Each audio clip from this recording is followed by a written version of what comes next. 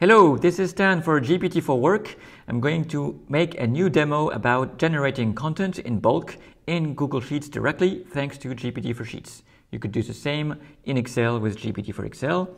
So, in this spreadsheet, I have a keyword column here, column A, and I'm going to ask the AI to write blog post titles in column C. So for this, I'm going to use the custom prompt bulk tool, for which I have here pasted a prompt that says generate a compelling blog post title based on the following keyword. Here we go, with some constraints here. And I'm going to run 20 of them. Let's go. All right, there we go. So we've got our 20 blog post ideas, as you can see. However, they are relatively too similar. They start almost all the same with 10 or top 10, and then essential, essential, essential. This is not great. So what I'll do is I will add a little bit of a trick here that says the title must start with the first letter, which is given in this column here. So let me try again.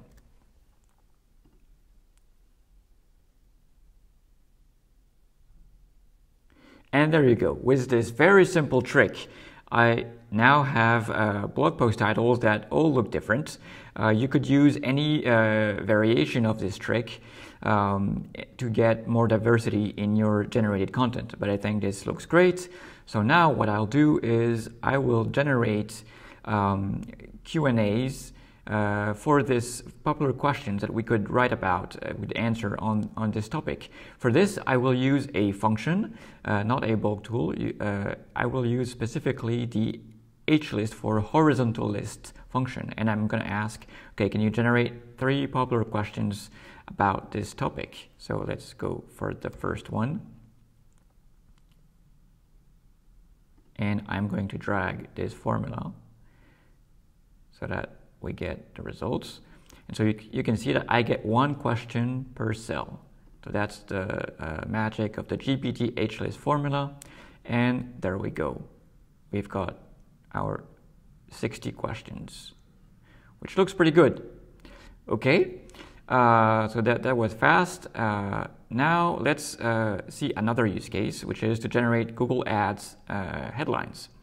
So for this, I'm going to start from the same list of keywords and change the prompt. So here, my prompt, I'm going to replace it. So it's generate a single Google search ad headline based on the following keyword. And what's something that's super important for Google Ads headlines is they need to be under 30 characters and cannot have an emoji. So let's see what we get as a result here.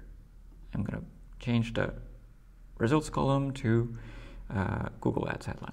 There we go.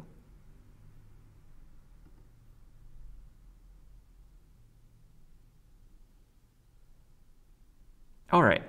So as you can see here, I've gotten 20 Google Ads headlines. Most of them are under the limit of characters here. I've created this column with the len function to measure immediately the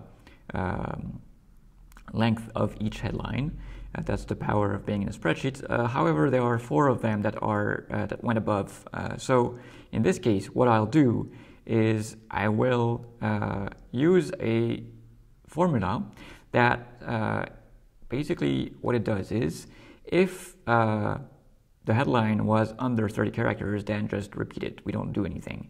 But if it was above, in this case, we will try again based on it. And we will use a slightly different model here, GPT 4.1, which is better at following instructions than Claude Sonnet. Okay, so if I run it on this one, unsurprisingly, it doesn't change anything because the length was 29 characters, which is fine. And if I drag it down here, we'll see that all of those are just copied over. And now the 4 that were too long are of a good size. So just a simple trick of doing a second pass will work perfectly. And then you could drag it even more. Okay, I think this is a good demo of how you can do content generation in bulk. You can use both the bulk tools here and the functions for what you want. I hope this inspires you to generate content with GPT for Sheets or Excel inside your spreadsheets directly. Thank you very much for listening. Do not hesitate to ask questions and reach out to us. Bye-bye.